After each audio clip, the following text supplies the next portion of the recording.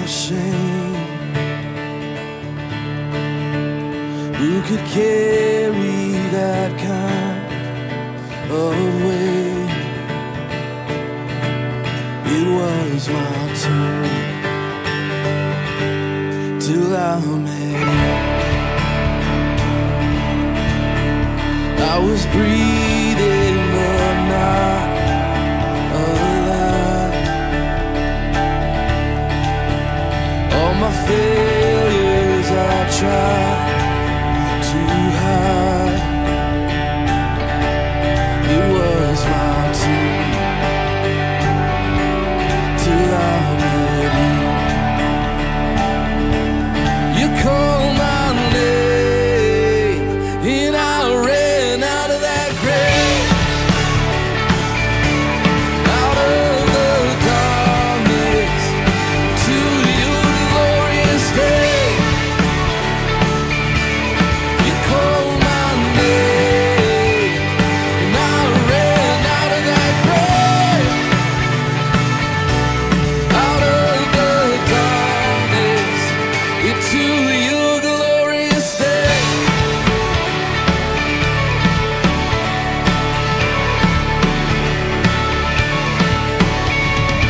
Mercy has saved my soul, and now your freedom is all that I know. The old may know Jesus when I met you. You called my name and I ran out of that grave, out of the darkness into your glorious day. You called my name and I ran out of that grave. You called my name to that glorious day.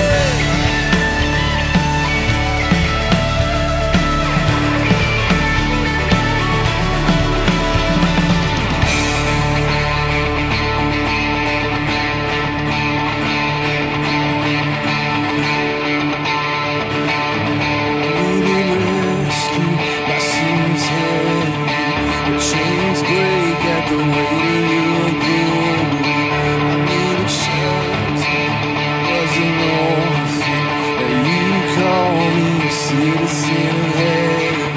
When I was broken, you were my healing, and your love is the air that I'll breathe in. I have a future, my eyes are open, 'cause when you call my name, and I ran out of that grave, out of the darkness into your glorious day. You called my name and I ran out of that grave, out of the darkness into your glorious day.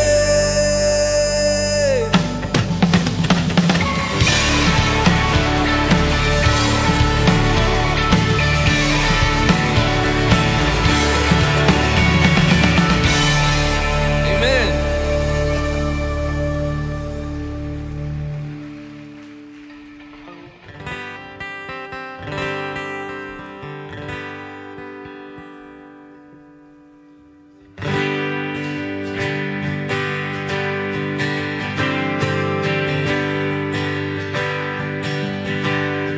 And I've searched the world,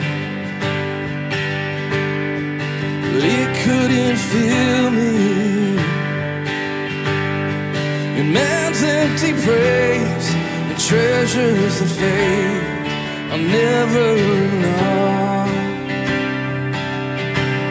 Only you came along and put me back together, and every desire is now satisfied here in your love. church, let's tell them this morning. Oh, there's nothing better than you. There's nothing better than you. There's nothing, nothing is better than you.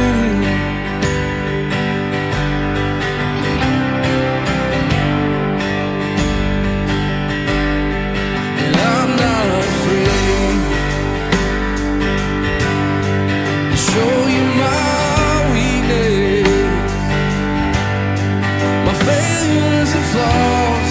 Oh, you've seen them all, and you still call me friend. It's the God of the mountain, God of the valley. It's the God of the valley. And there's not a place your mercy and grace won't find me. Yeah. Come on, let's tell church. Oh, there's nothing better than you. There's nothing better than you. There's nothing, nothing is better than you. Oh, there's nothing better than you.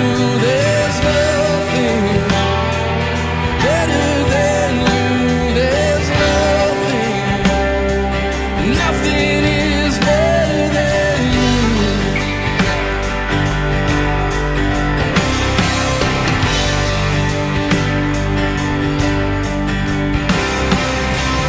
You turn mourning to dancing. You give beauty for ashes. You turn shame into glory. You're the only one who can. You turn mourning to dancing. You give beauty for ashes. You turn shame into glory. You're the only one who can. You turn graves into gardens. You turn graves into gardens. You turn bones into warming. You turn seas into highways. You're the only one who can. See it again. You turn graves into gardens. You turn bones into warming. You turn seas into highways. You're the only one who can. You're the only one who can. Oh, there's nothing better than you. There's nothing better than you. No, there's nothing, Lord. Oh, nothing, nothing can compare to you, God. Come on, church, sing out. Oh, there's nothing better than you. Oh, there's nothing, Lord, better than you. Oh, there's nothing, nothing is better than you. Turn mourning. You turn mourning to dancing. You give beauty for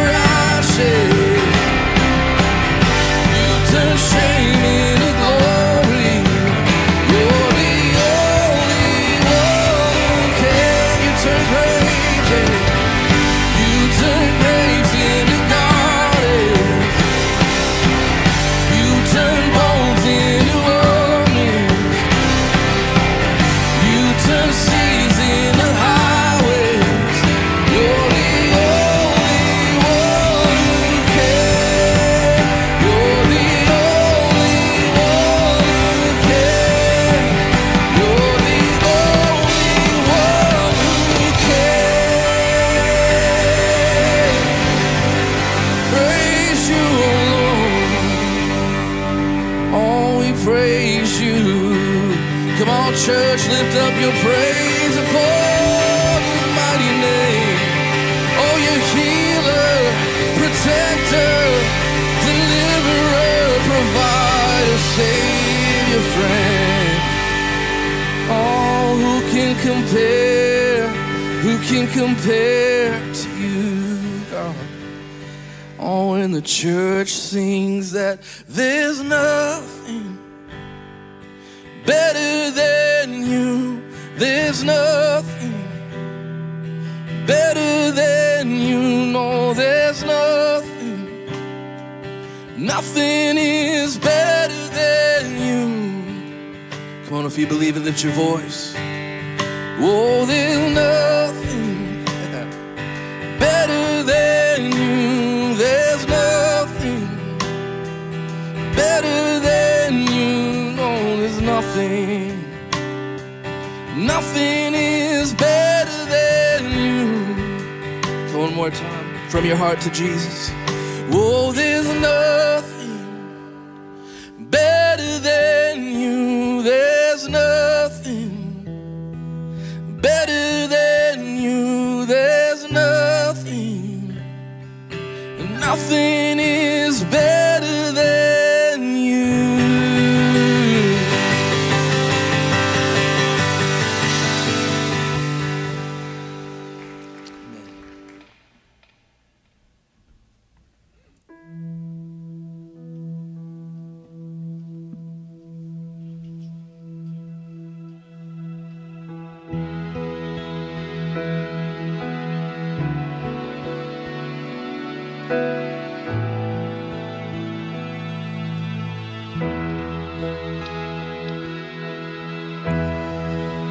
Who can melt the hardest heart? Speak life into my soul. Who can spin the world around and hold me ever close? Who can search the depths of me, love me to the core? Who controls the world I see and walks me through it all?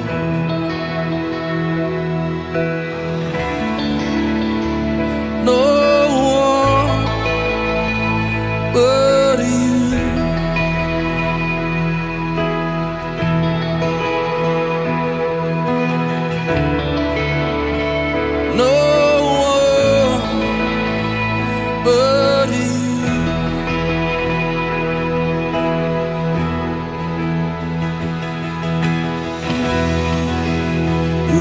Made the righteous bride, who has paid my way with grace. Thank you, Lord. Love me through my darkest hour, 1,000 different ways.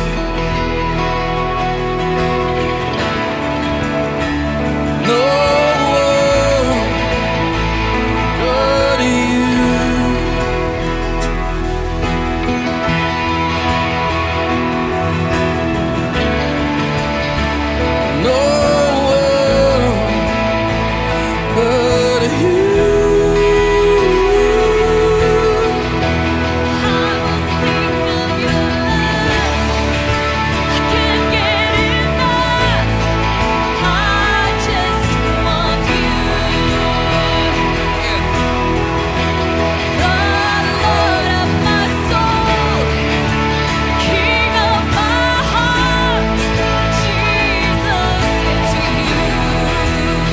Church, lift your hands and declare it. I will sing of your love. I can't get enough. I just want you. The Lord of my soul, the King of my heart, Jesus, it's you.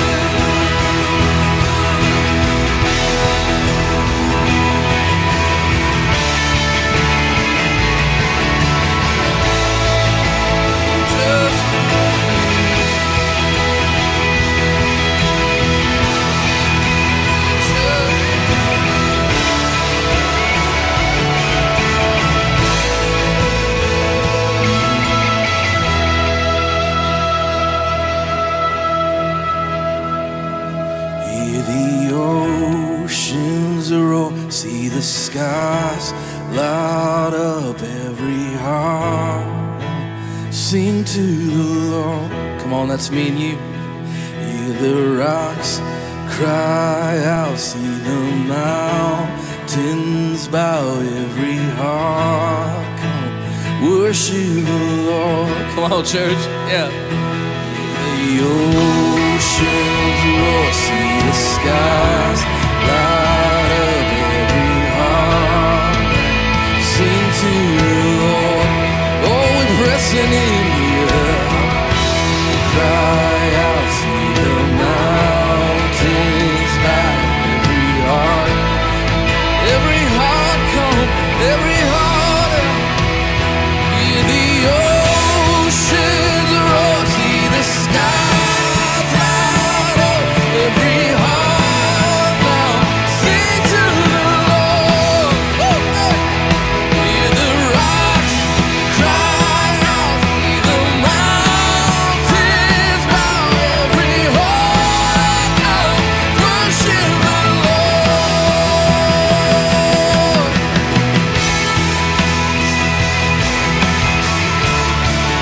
Oh, we worship you. We worship, we worship.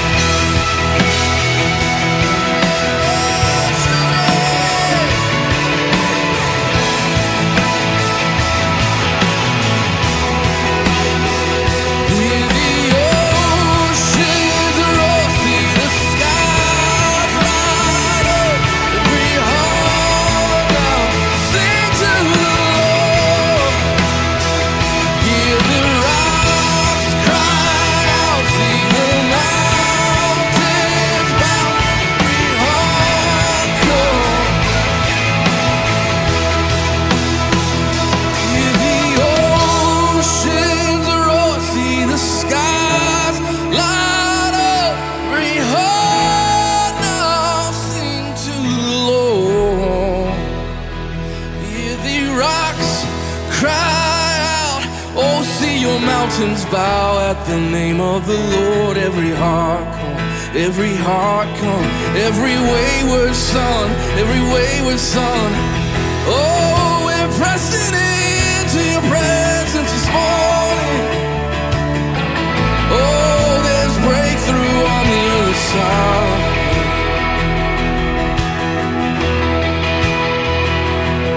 Oh, we bless you, we bless you, bless you, bless you, God.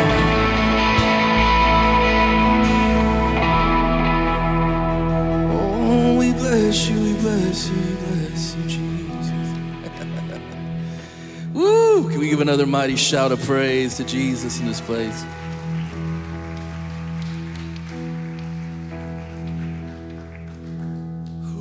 It's moments like that that we live for, you know. We're worshipers, we're not performers. I mean, we perform, but we're not Christian artists. We're worshiping priests, and we love singing songs, but we love tapping into moments like we just had, where you know you can't create those, you encounter those, and it's really special. Before we go into this next song, I just want to share a verse with you, and it's out of Philippians chapter 2, verse 5. It says, adopt the same attitude as that of Christ Jesus, who existing in the form of God did not consider equality with God as something to be exploited. Instead, he humbled himself by assuming the form of a servant, taking on the likeness of mankind. And when he had come as a man, he humbled himself and became obedient to the point of death, even death on a cross. And it's for this reason God highly exalted him and gave him the name that is above every name, so that at the name of Jesus, every knee will bow, every mountain will bow, every oppressor will bow, everything will bow and every tongue will confess that Jesus Christ is Lord, to the glory of God the Father.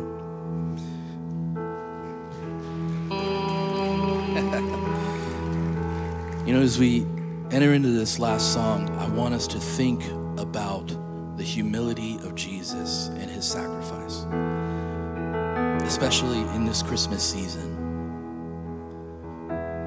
That it blows my mind to think that the infinite God became an intimate human baby.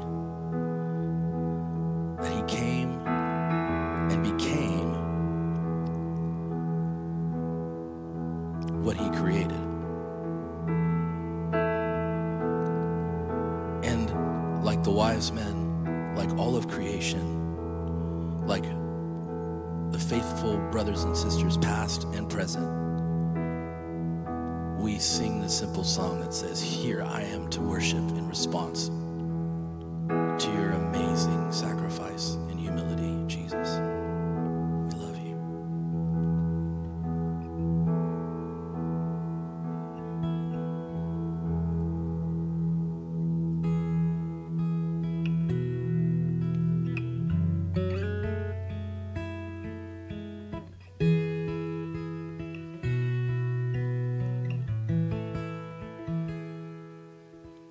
Light of the world, you step down into darkness. Open my eyes, let me see beauty that made this heart adore you. Hope of a life spent with you. So here I am to worship, here I am to bow down, here I am to say that you're my God. You're altogether lovely, altogether worthy, altogether wonderful to me.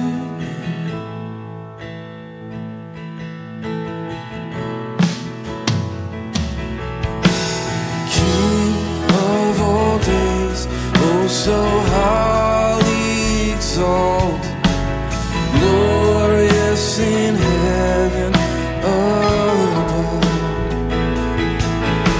And humbly you came to the earth you created, all full of sin became poor.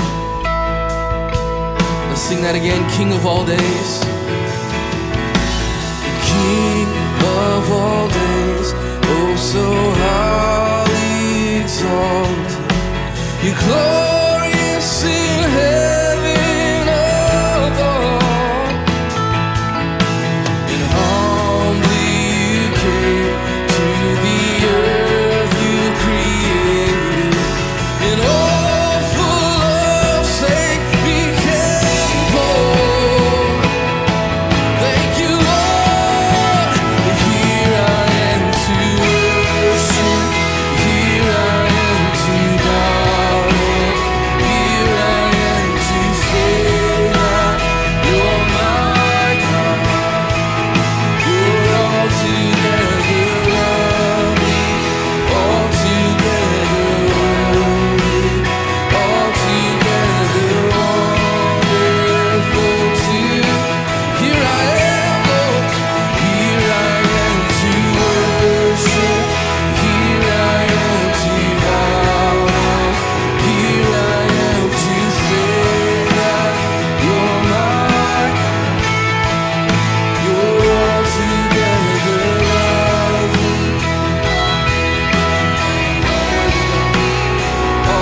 altogether wonderful too.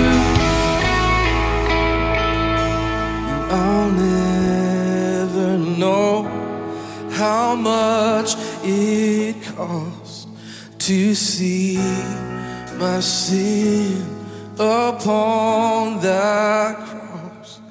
I'll never know how much it costs to see my sin. Come on, church, let's lift our hands and sing that. And I'll never know how much. Come on, stretch your hands out to God.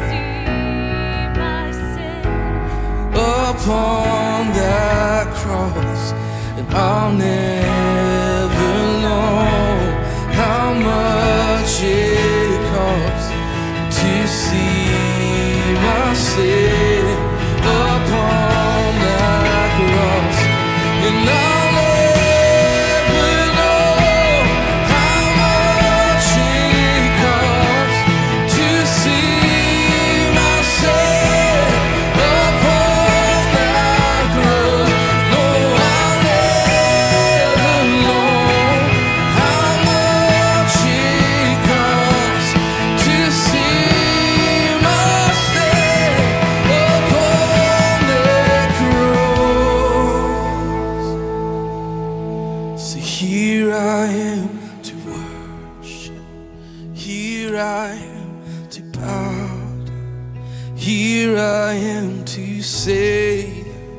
you're my God, you're altogether lovely, altogether worthy, altogether wonderful too.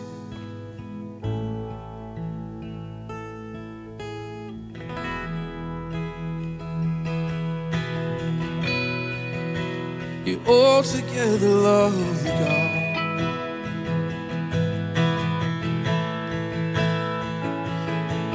Worship you this morning. We say you're the one and the only.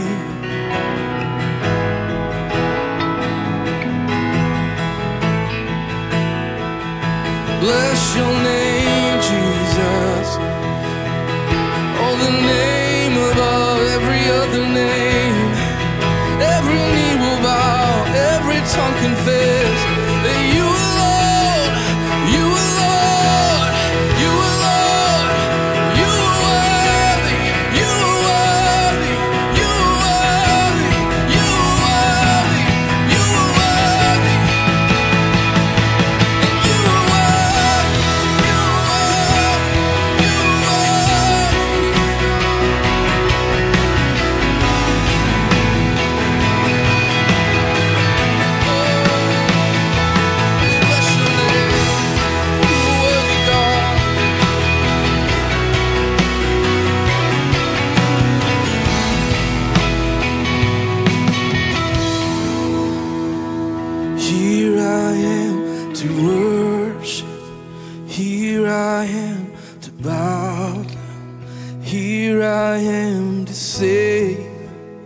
You're my God, you're altogether lovely, altogether worthy, altogether wonderful to me.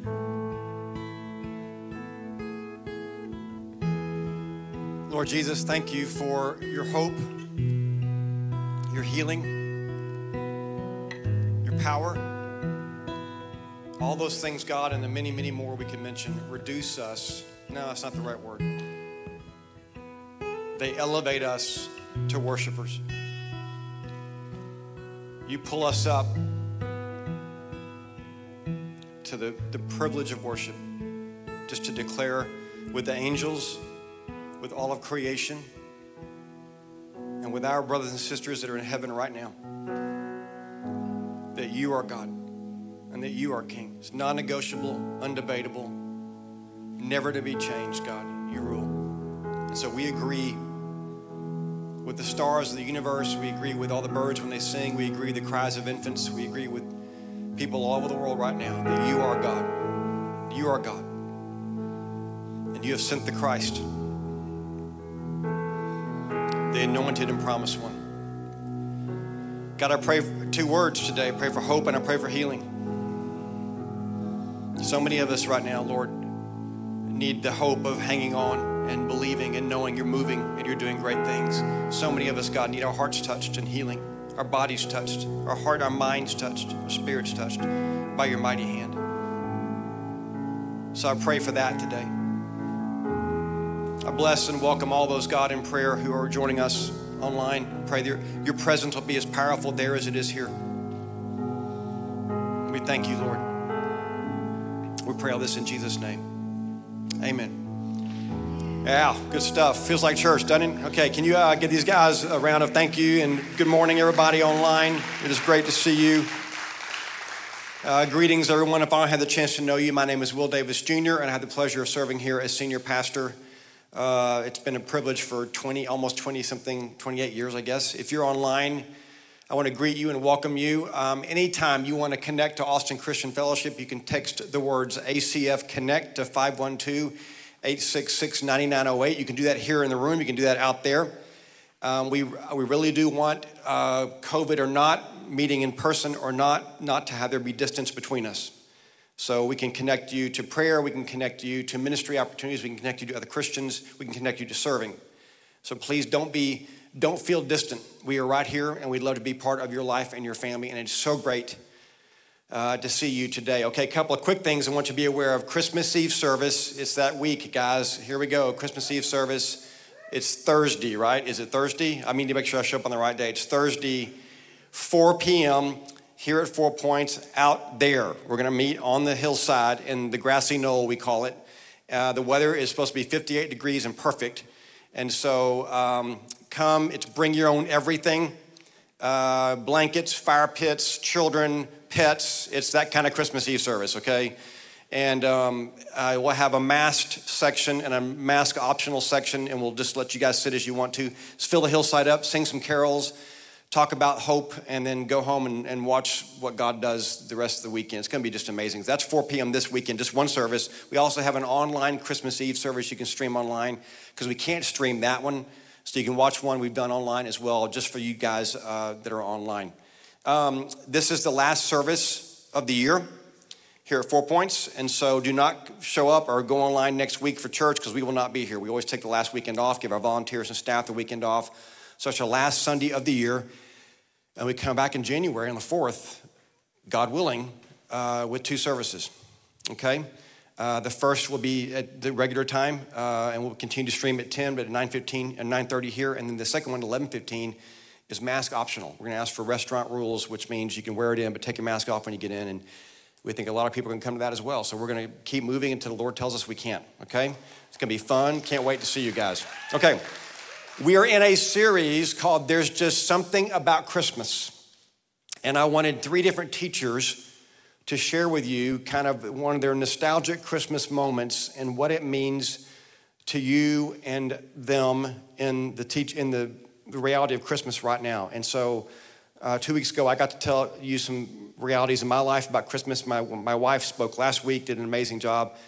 And today, our amazing and talented missions director, Michelle Briggins, who I asked to teach back in March, couldn't do it, got shut down because of COVID, is going to share her story on Christmas and perspective today. And then as soon as the service is over here in the room, we're going to have some prayer for people that need it. And we'll pray for you guys as well. Would you please welcome my friend Michelle Briggins to the ACF stage? Woo!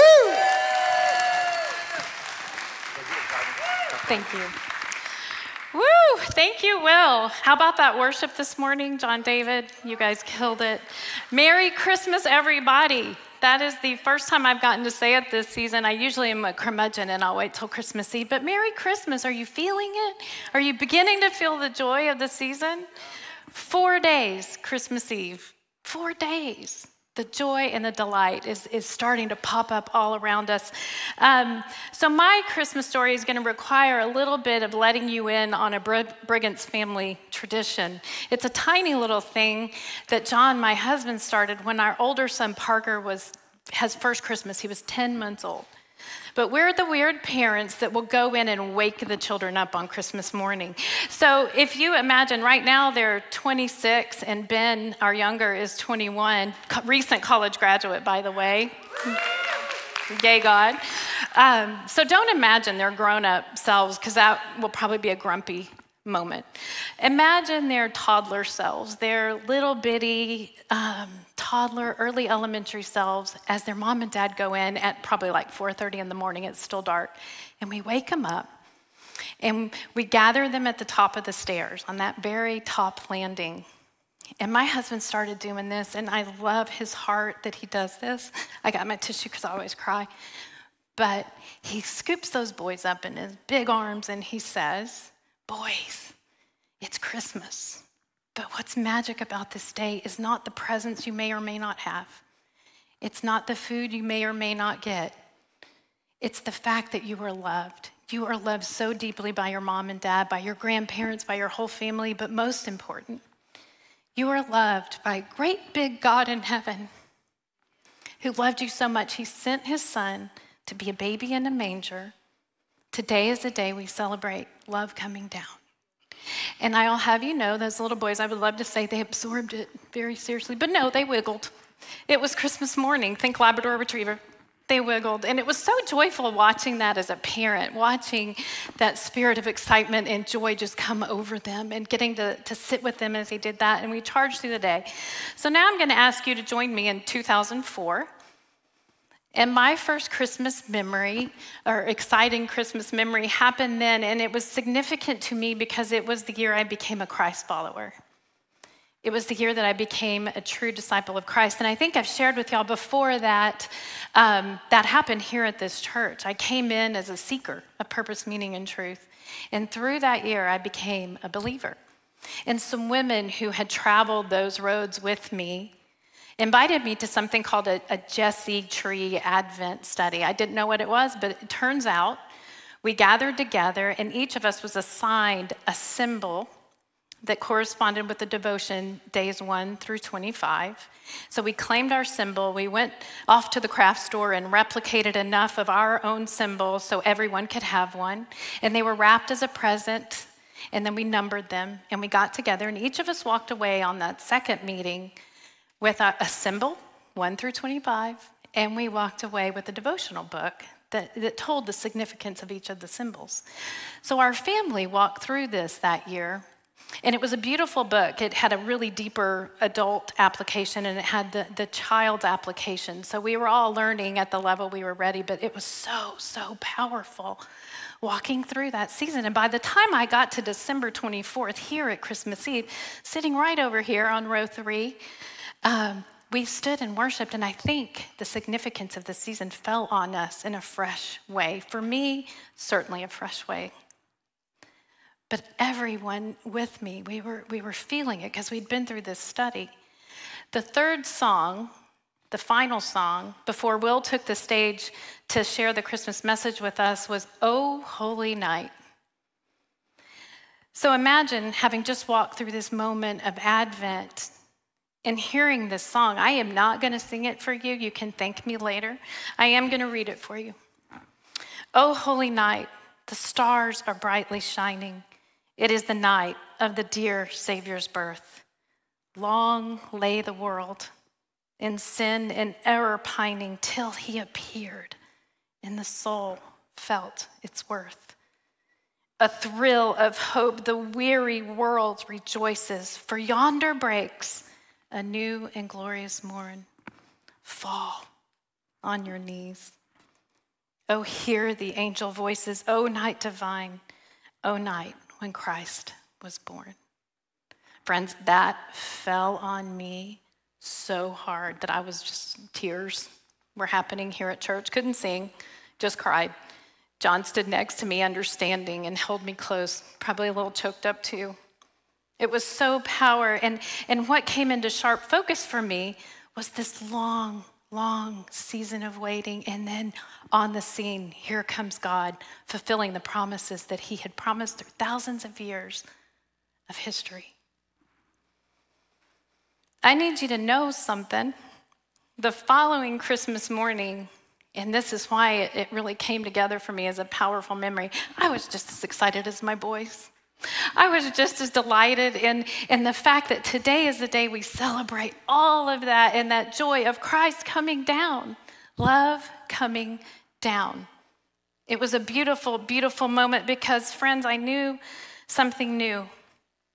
The Israelites had waited. So many stories throughout the Old Testament of their waiting, of their longing, of their suffering, waiting on this Messiah. From the time that Adam and Eve left the garden, through the Israelites being in an Egyptian captivity for 400 years, to wait for Moses to lead them out of that captivity, and they wandered that desert for 40 more years. The Old Testament even comes to a close. The curtain falls after Malachi on silence. The 400 years of silence before an angel appeared to the shepherds. Luke 2:10 through 14 says this, "And the angel said to them, 'Fear not, for behold, I bring you good news of great joy, and will be for all people. For unto you this day in the city of David a Savior, who is Christ the Lord. And this will be a sign for you. You will find a baby wrapped in swaddling cloths lying in a manger.' And suddenly there was with the angel a multitude of heavenly hosts praising God, saying, 'Glory to God in the highest, and on earth peace, goodwill with whom those he's pleased.'" Imagine. Have you ever waited? Have you ever longed for something in your deepest heart? Have you ever waited for a child to join your family, or your prodigal child to return? Have you ever waited for a spouse to join your life, or prayed for a marriage, a healing hand on your marriage? Have you ever prayed for a physical healing? Have we ever prayed for a vaccine? We're all waiting. And what can waiting look like for us? Because waiting can be really difficult. It can send us on an emotional roller coaster, up and down. We can feel sad, alone, misunderstood. Who can understand the torment of waiting? So we hold it close. And then ultimately, the waiting room can leave us spiritually weary. Today, I'm going to unpack for you the lesson that stood out to me from my favorite Christmas memory. And it came so hard and so fast that I have to believe it was God. So I have to believe that someone needs to hear this. So I approach you humbly to talk and to say and to ask our question, what if we could wait like children on Christmas morning for whatever that thing it is? What if we waited with joyful, bright-eyed, Labrador Retriever puppy wiggly anticipation? We know our good Father is moving in the heart in our lives, in our diagnoses, for our prodigal, for our children, for our deepest heart desire. And what if we learned to wait with the thrill of hope? After all, Romans 8:28 tells us this, and you won't see a slide for this, but he tells us it all works out for good for those who love and trust the Lord. It doesn't say it's going to be easy, and it doesn't say it's going to be quick. But if we love and trust the Lord, our waiting will work out for good. To go deeper here, I need to quickly tell you a story, and I'm not going to dwell here this long, but my specific lesson from my waiting room started about 8 years ago, and it started with a diagnosis. I had to have a surgery, and I was happy to have it, but what it would mean is that my left ear would be completely destroyed. The surgeons would have to travel through that ear in order to access a tumor as easy and with as small of a risk to my life to get this tumor out. My husband, John, and I were like, okay, if that's the best way and the safest way, let's do it. After all, I have 2 good ears. Turns out, through diagnostic testing to prepare me for surgery, I did not, in fact, have 2 good ears. I had 1 good ear, and it was the one we were about to destroy. You see, my right ear that I'd be left with had what my ENT called messy hearing. I would be able to hear high frequency and low frequency, but I had very little hearing in that mid-range frequency. That's the frequency that we hear a human voice. So it would be very, very difficult with this messy hearing. And so he got to work with his audiologist, and they designed this state-of-the-art, incredible hearing aid system so I would be able to adapt. praise God that surgery went well. My time of recovery was beautiful. So many miracles happened around this time that I told my friend Tony Colvin that I walk out of that season thinking of it as a period of blessing in my life. He said, you shouldn't tell people that, you sound crazy. But it was amazing. So I fast forward a year and a half, and I was in a very different place. You see, I had not adapted well. My hearing was a mess. I was super frustrated in meetings. I felt like it was impeding my ministry, but it also was impeding time with my family. On my birthday, we went to a restaurant, and it was my favorite restaurant, but it was so loud that I could not participate in the conversation at all. Think about what that does to a mother's heart when you can't participate with your family. I was so low. It was probably the darkest day for me, and I went to bed praying, God, I've done everything I know to do. I've worked tirelessly with this audiologist. I've tried with and without the hearing aids. I've done everything I know to do, and I'm done. I'm finished. I don't have anything else, so can you show me what I need to do next? The next day was ACF staff meeting, which is a great time. It's a once a month meeting that we all have. And at the end of the meeting, Will came up to me with a question. He had been in Canada teaching at a prayer conference.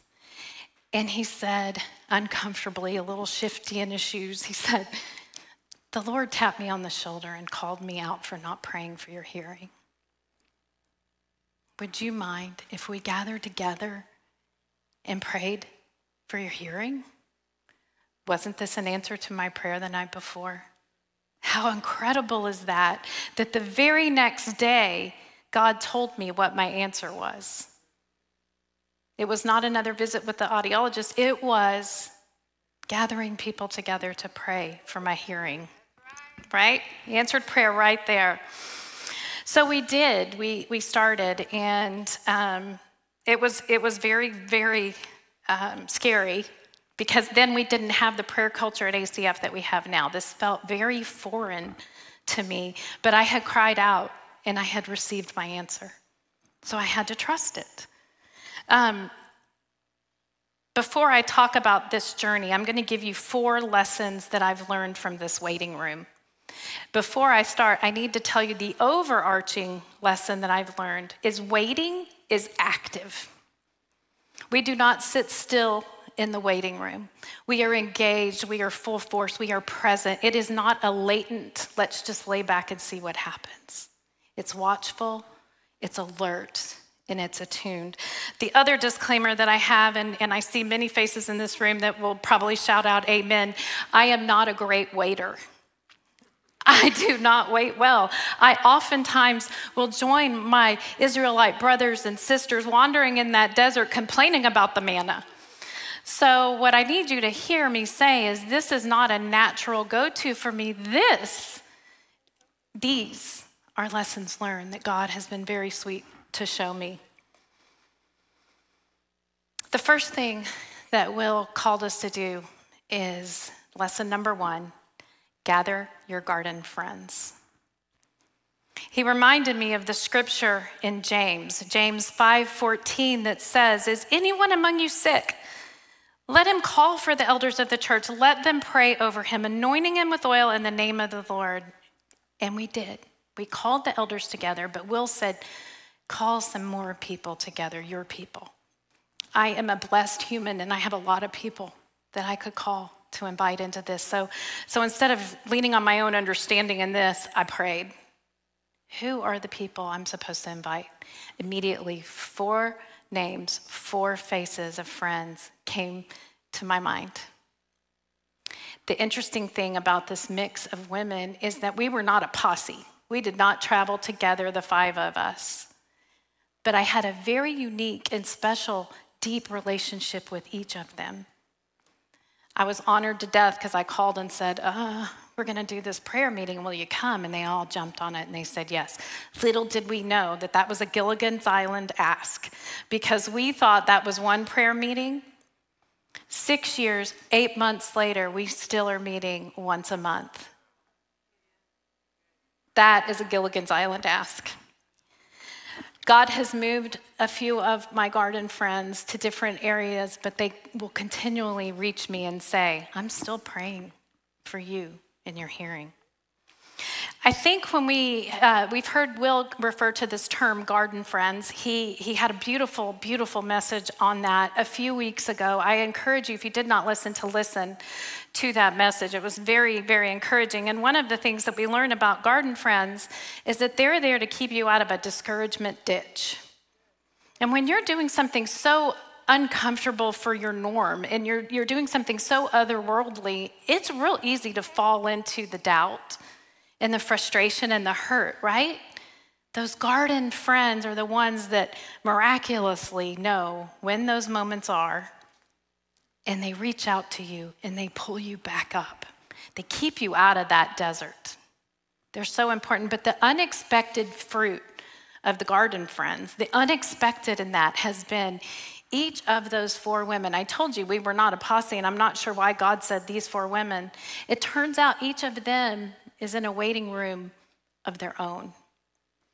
And so praying together, all of their hearts, desires, and dreams come pouring out, and we're praying together for the Lord. And so the Lord will move their lives. One of them has received the desire of her heart, and we got to be there and witness it. Encouragement comes through celebrating his miracles with others. So the garden friends are a critical step. Lesson number 2. Set your focus. You have to set your focus on the Lord in this, not on that thing you're praying for. And let me tell you, setting focus is hard. It takes discipline. It takes constant vigil, watchful eyes on making sure you have this right. God is here. The thing you're praying for is there. There are no quality relationships built in the 5 unhurried moments we have in the morning before our day starts. It doesn't happen. Time has to be spent focused, devotion. Think about it this way. If you're a single person and you've met someone that you're interested in, you're not going to develop that relationship in the 5 minutes of texting a day. That relationship's going nowhere. It requires vigilance. It requires care and nurturing to flourish. You aren't going to see this slide, but Psalm 37:4 says this: delight yourself in the Lord, and he will give you the desires of your heart. It's not flipped. It's not flipped. Get what you want and then say thank you. No, we delight first. We delight first. Here's what happens. If you start focusing on this idol, it becomes an idol, right? It's usurped God in your life. I don't see any scripture that supports that is honoring the Lord. I see quite the opposite. And what I know to be true is that when you've made an idol of that thing, when that's your sole focus, that's the enemy's playground. In the book of John, Jesus teaches us the thief comes to steal, lie, and destroy. The thing he wants more than anything is to mess this up. He wants to get in the middle of that relationship and destroy your love and relationship with Jesus. Don't let it happen. If you pursue God while you wait, you'll find him. You'll see yourself growing in his wisdom. You'll see yourself growing into things that he has for you as you journey together in the waiting room. God has many more miraculous lessons than you can even think of or imagine. He's got it there, and it's in the waiting room. I struggled to kind of help. I mean, this is a spiritual strengthening I'm talking about. It's a daily strengthening. I did find a video, if production could tee up the video, that shows a physical daily thing. I mean it to be spiritual, but I hope you guys enjoy this video.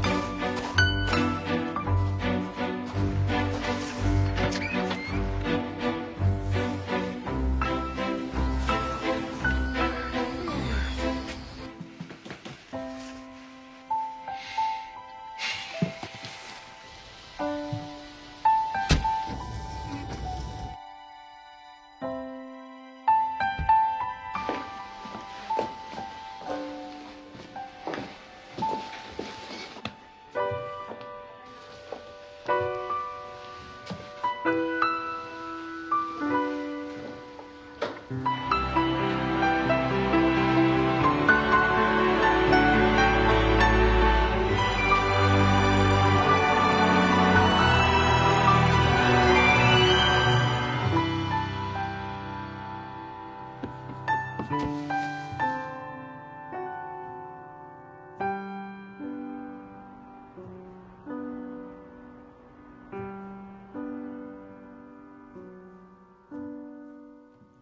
mean, come on.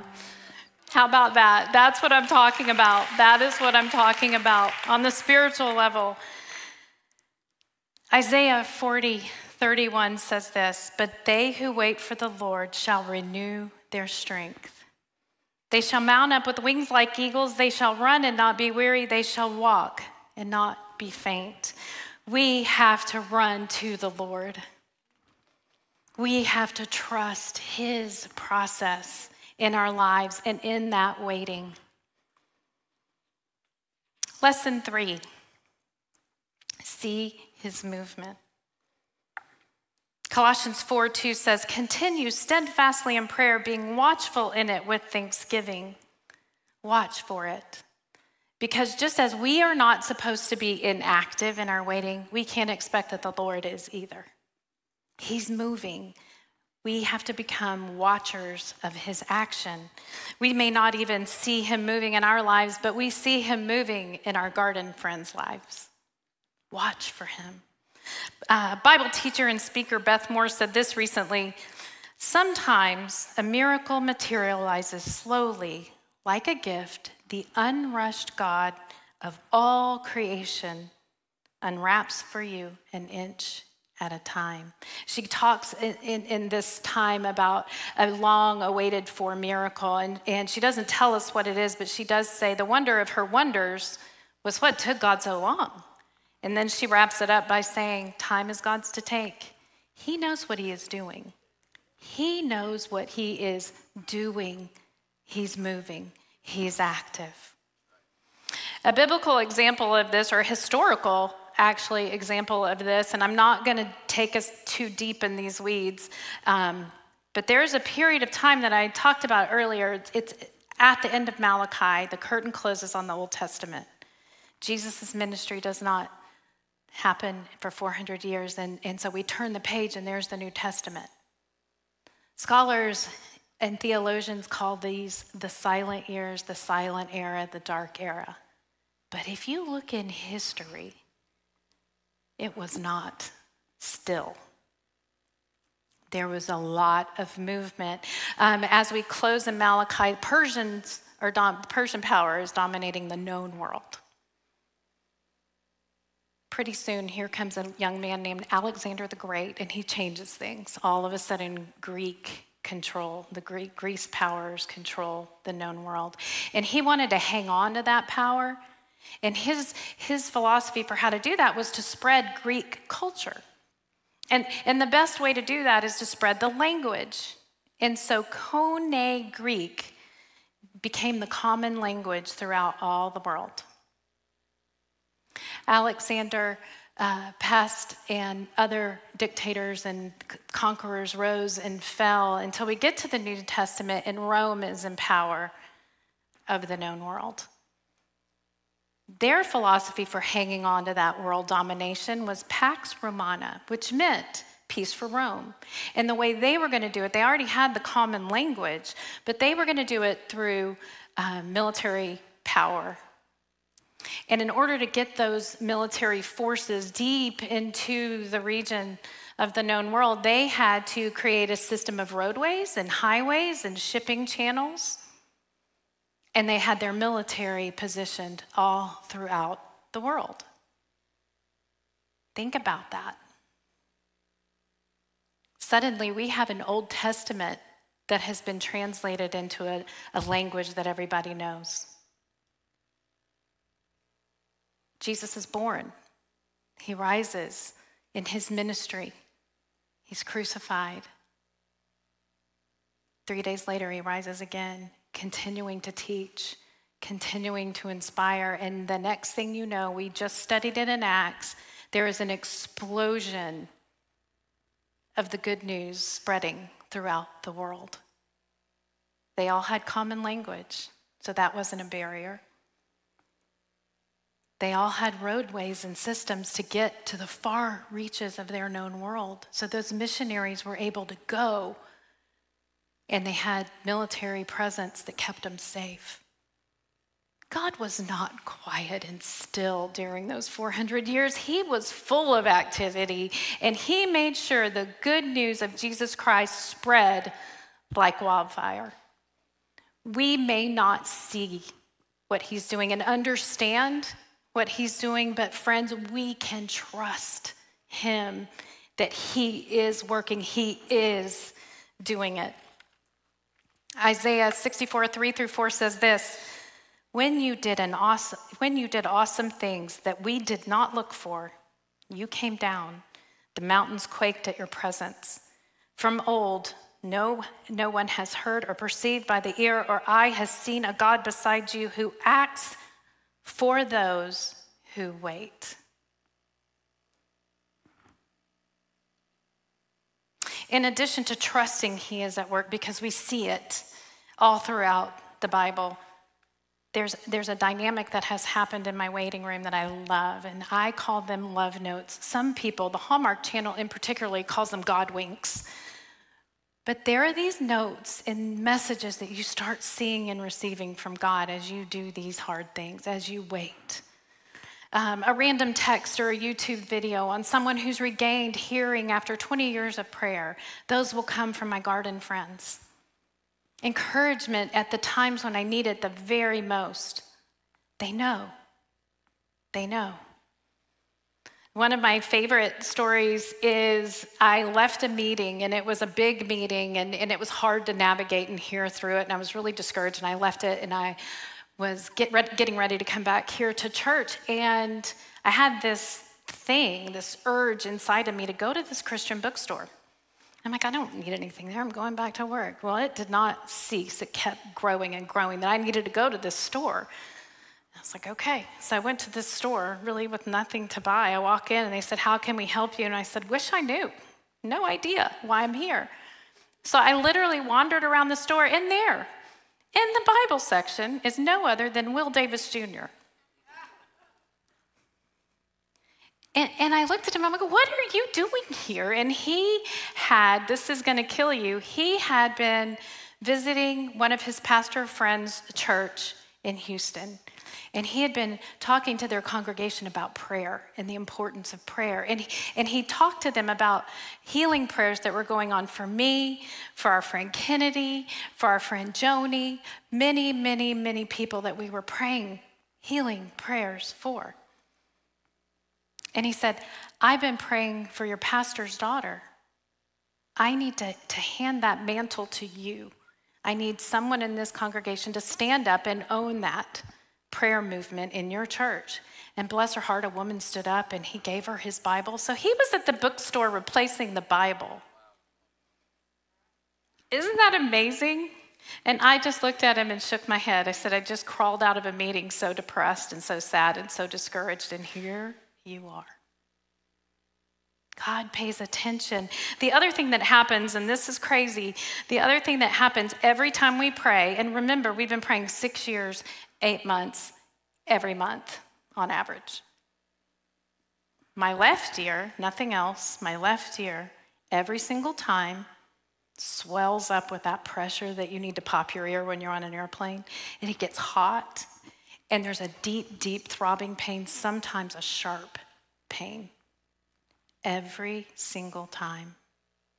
And we accept that as God's promise that we are on the right track and we're doing the right thing. And we praise him and we worship him and thank him for that nugget of reminder that he's in this with us. Lesson 4. Prepare your heart. We need to prepare our hearts. I'm going to take us back to Luke.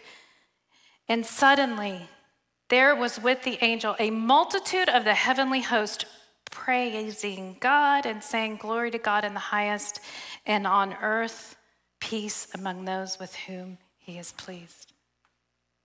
It's going to happen suddenly. We have to be ready for it. It's going to happen suddenly. John 16:22 says this, so also you have sorrow now, But I will see you again, and your hearts will rejoice, and no one will take your joy from you. I will see you again. You see, when I asked before, have you ever waited? The truth is, if you call yourself a Christ follower, we are all waiting. We are all in a waiting room together, and it is so important that we get this right. Those who are not following Christ are looking to us for our examples. And when we travel through a year like 2020, we have an opportunity to make a difference and show them what it looks like to follow Jesus and to wait on his return. What would happen if they saw us in the way that we moved in our lives and saw that we encountered everything with a thrill of hope because we know our good Father is going to work it all out for good? What difference could we make in the lives of people? I'm going to invite my friend Megan up from our worship team. And while I do that, I'm going to remind you of where we've been in this series. We have been with Will under the canopy of the first heaven, looking at stars as a reminder that God is there and hope is there. And his assignment for us was to get outside where there's no light pollution and see the canopy for ourselves. Susie took us through a beautiful memory of a young mother holding her heart's desire, her firstborn, at Christmas time, and took us on a journey about the 4 stages of a Christian's life and how it's so important that we transition the stages well, and encourage us to gain a hallelujah heart as we transition. And today, I want you to walk away knowing how important it is to do these steps. Gather your garden friends. Keep your eyes on the Lord. Watch for him in his movement and prepare your hearts to celebrate like crazy and to walk away from this talk knowing the importance of waiting with a thrill of hope. I believe if we do this, if we encourage each other, I think that even it can change us. So my challenge, my assignment for you is to tell your people your stories. Ask God what was significant about that in 2020. Challenge you, challenge them, and each other share your stories about Christmas and what it's meant to you and the power of this season. And I think by doing that, we will be a people that will emerge even Christmas 2020 with the joy, excitement, anticipation, and the thrill of hope. Thank you.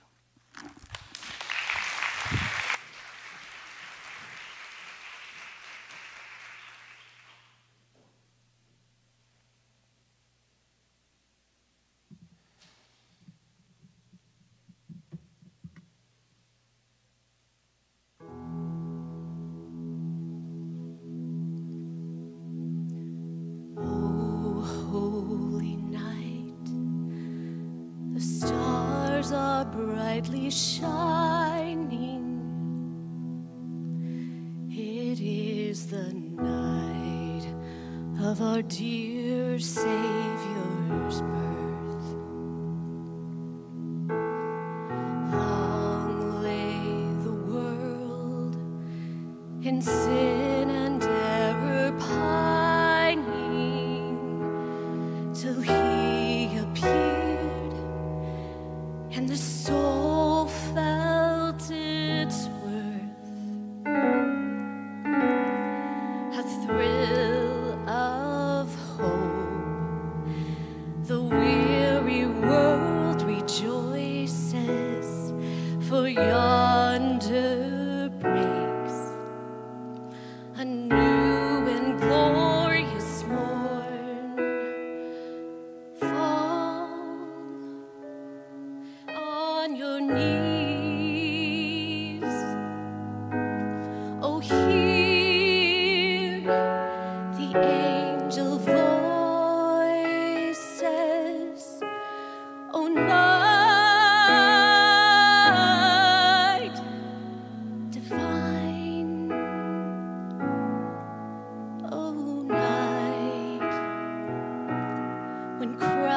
was born.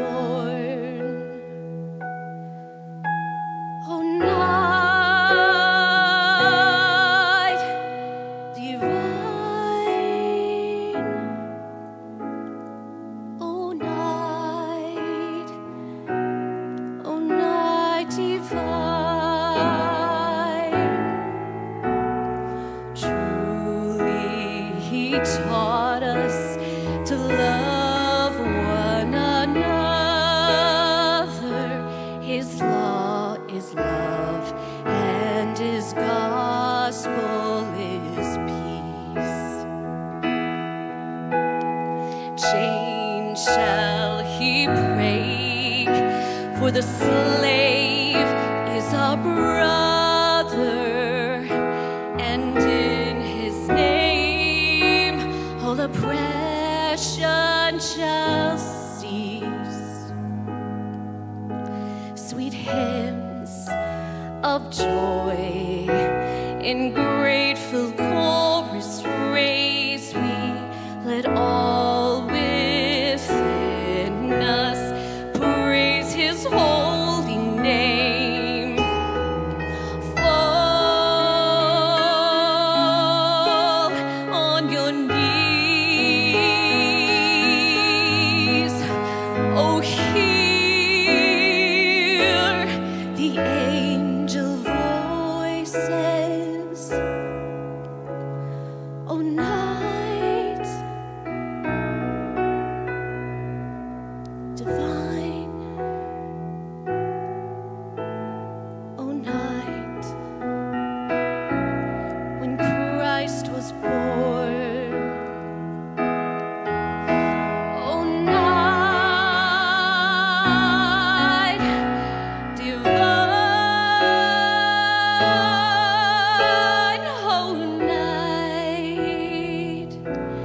Oh, night divine.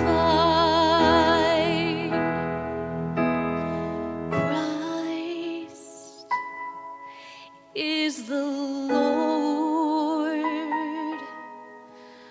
Oh, praise His name forever. His power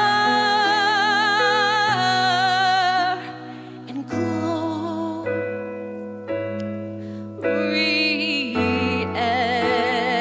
evermore proclaim. Fall on your knees. Oh, hear the angel voices. Oh, night divine. Oh, night when Christ was born. Oh, night divine.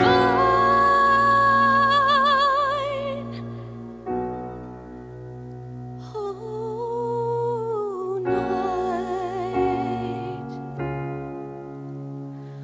Oh, night divine.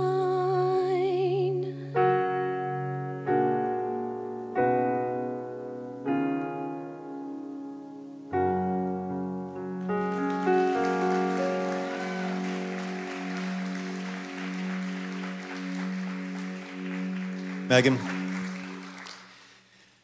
we like to say here at Austin Christian Fellowship that if you want to know more about Christ, all you have to do is ask. You just have to ask, and I hope you will right now. A stands for acknowledge the rule and reign of God. S stands for seek out the people of God and let them seek out your garden friends and let them be with you. And K simply means keep your eyes on Jesus, and you do that through the church and through the Word of God and through prayer. If you text ASK, A-S-K, to 512-866-9908, we will respond to you immediately with ways to know the Christ better. Wow. What a service. God bless you guys out online. We'll see you hopefully either virtually here in live person. Christmas Eve, and then next year. God bless you guys.